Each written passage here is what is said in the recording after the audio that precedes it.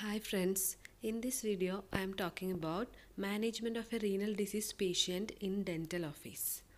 I am talking about chronic renal failure. It's a progressive disease characterized by a gradual destruction of nephrons and a consequent reduction of kidney function. Just an introduction. Oral health represents a potential determinant of health outcomes in patients with end-stage renal disease. Adults with end-stage renal disease have severe oral disease than the general population, and they have dental caries, periodontitis, and poor oral hygiene. Oral pathologies are associated with inflammation and malnutrition, which may accelerate cardiovascular events in ESRD. Moreover, infection from a dental source is a potential threat for both organ transplant candidates and recipients. And what are the general conditions? Just in brief, chronic renal failure is a progressive disease characterized by a gradual destruction of nephrons and a consequent reduction of kidney function occurring over a few months or years. And what are the oral manifestations? Pallor, ecchymosis of mucosa, petechiae, hemorrhage, xerostomia, halitosis, uremic stomatitis, and poor periodontal health. I'm just showing a picture of pallor of oral mucosa, and it's a picture of hemorrhage, ecchymosis,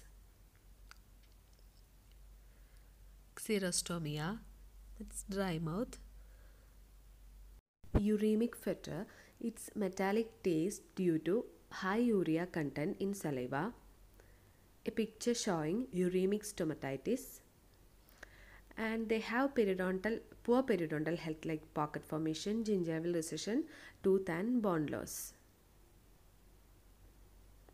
They have lower rate of caries. It's due to antibacterial effect of a higher urea concentration. Then what are the general considerations for dental management? Avoid nephrotoxic drugs like tetracyclines, aminoglycosides. Before treatment, what all we have to consider? If he is a dialysis patient, determine dialysis schedule and treat on day after dialysis. Monitor BP during procedures due to frequent hypertension. For hemodialysis patients, communications with the nephrologist is highly recommended to know the stage of pathology and medication prescribed. Identify arm with vascular access and type. Avoid taking BP measurement or injection or medication on this arm. Consider routine serology for HBV, HCV, HIV antibody. Consider antibiotic prophylaxis when appropriate. And during treatment, what all we have to consider?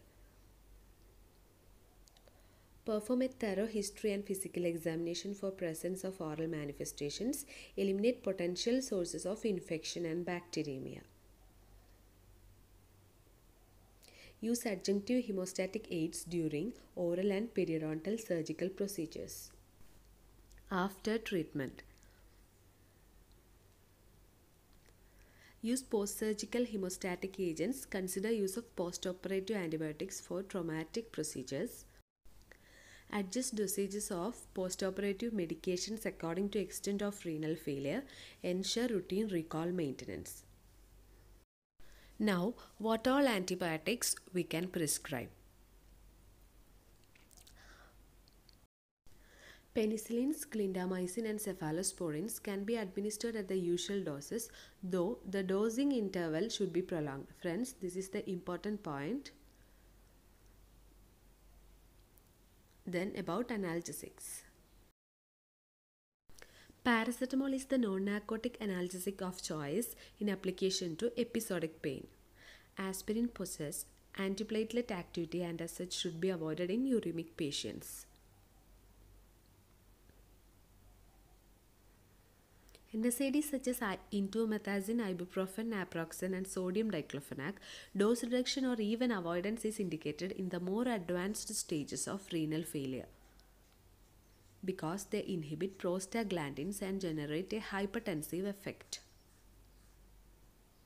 Benzodiazepines can be prescribed without the need of dose adjustment, though excessive sedation may occur. Narcotic analgesics are metabolized by the liver and so usually do not require dose adjustments. Friends, I am sharing only the important points. You have to be thorough with the topic and refer the relevant books. Thank you for watching.